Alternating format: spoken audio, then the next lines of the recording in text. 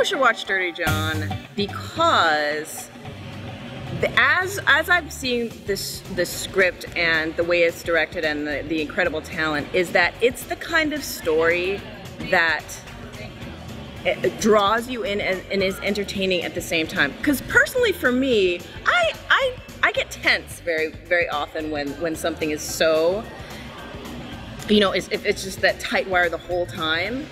So this show, for someone like me, I totally have buy-in because it's both, it's interesting female characters too. Oh, that's the other thing. My husband knows this about me. I cannot watch anything now that doesn't have like interesting female characters in it. I kind of like, I don't know. I'm just not interested in it. So this is definitely not that. Yeah, definitely not that. Oh my God, now I'm really thinking about the story. Definitely not that. You will get some great characters, both male and female, but definitely the female characters.